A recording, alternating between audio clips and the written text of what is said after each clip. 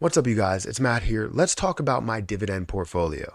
I've been going all in on my dividend portfolio for, I don't know, about 2 weeks now. Maybe it's a little bit less than that, but I've definitely been making some moves. It seems like every day I'm putting more money and more money into the dividend portfolio. As I have anything free, I want to throw it in there because I feel like it's a way to get excited about what you're gaining, right? Because I can gain an extra 1,000 and just throw it back in there. I can gain an extra 100 and throw it back in there. I can gain an extra, whatever the amount and just throw it back into my dividend portfolio and be able to just consistently gain more. And it makes me really, really excited to see that because even as you saw, I gained 22 cents and I was super excited about gaining 22 cents, even though that's a minuscule amount. But it's my first dividend that I received within this portfolio. And yes, I've received dividends before, but I think Robinhood just makes it more of a spectacle when you receive a dividend, right? So let's talk about this dividend portfolio. I made two new purchases, two new buys as I had a little bit more money that I put into the account. And I can't wait until we have next month or whenever we receive dividends from certain places like SPHD or any of these new buys. I feel as though it's going to be really, really good for me and for the viewers for more videos, more content. But guys, if you want to hit that like button, hit that subscribe button, hit that notification bell for more of these videos. Also, make sure you check out any of the links that I do have below. One of those links being for Robinhood. If you guys want to sign up for yourself and get a free stock worth all the way up to $200, typically you're going to get one that's worth $5. But there's always a chance you can get one that's worth 10, always a chance that you can get one that's worth 200. So it's like a 1 in 100 chance to get one that's worth $10 and 1 in 1,000 chance to get one that's worth $200. So honestly, it's better than playing the lottery and you get something that you're holding for a long period of time. So if you're up to it, use that link down in the description, sign up for Robinhood and be a part of it over here to where you get that free stock and maybe offer your link to some other people as well. So anyways, let's talk about this because my dividend portfolio, I feel great about it so far. And I think we're going to continue to do these and make these investments. And I think we have to focus on like what we want to really see, whether we want to see like high dividend ETFs or reinvesting into things that are all encompassing rather than just individual positions, individual companies. I think we're going to go more of the ETF route because I feel like it's just a little bit safer. If you are putting money in there for a long period of time, you want to go with kind of that ETF route and be able to have something that pays a decent dividend, maybe a 30-day yield, and have something that comes through consistently, right? Not just like every quarter or anything like that. You're getting it consistently throughout time. However, I still will invest in individual companies like Microsoft and Walmart and Nike and kind of other ones that can grow and have a high amount of growth as well as pay a dividend in return. So this is what my portfolio looks like, and I'll go through what the two new buys are. So currently I stand with, the O shares. So I have $769.24 if I wanted to just start there. $769.24. It is up $2.92 on today. But if we go through my individual shares, my individual positions, I have 2 shares of O at $45. I have 0.1 shares of Microsoft, which is at $334, but I have less than that. Obviously, I have 0.1. SPHD, I have 5. Walmart, I have 1. Nike, I have 1 share. And, it's sitting at $100, $161, $37 there. And then the 2 new positions that I purchased was PRF and SPYD.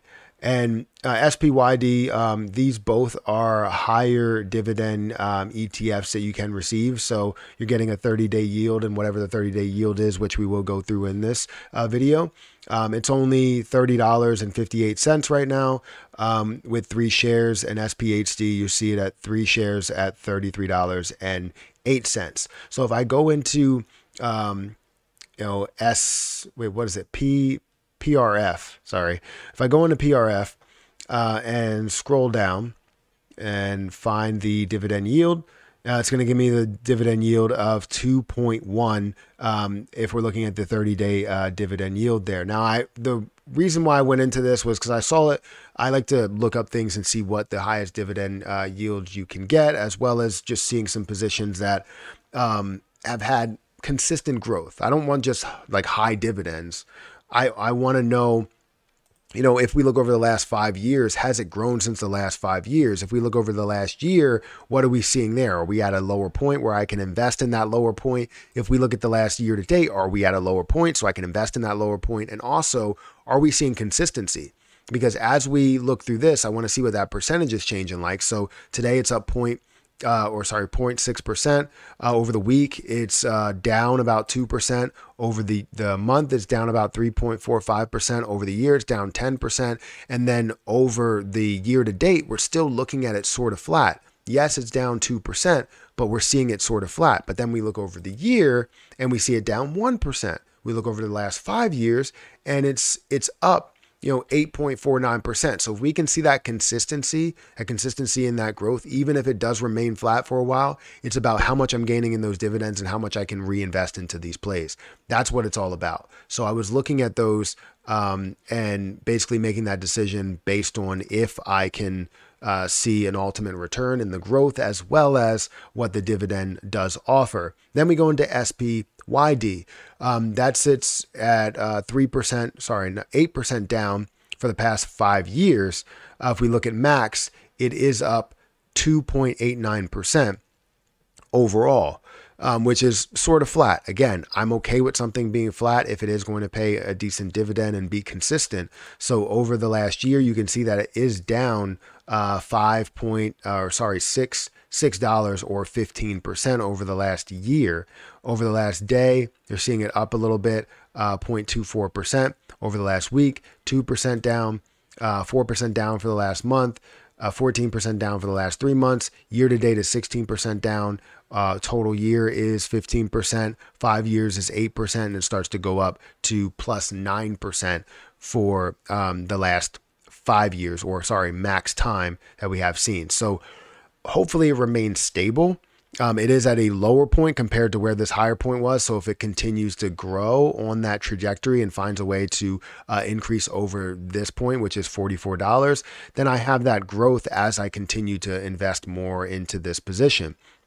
Now, the dividend yield on this for the 30-day yield is 5.34. So it is a little bit higher, which means I gain a little bit more per 30 days.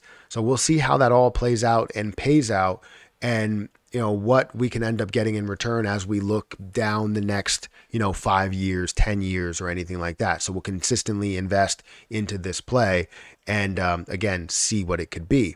Now, that's my dividend portfolio and the 2 things that I bought. But I have a total again of $770 and will consistently invest into some of these dividend plays, whether it is SPHD, whether it is ticker symbol O, or whether we're putting it into something completely different and have new positions that we're putting out there.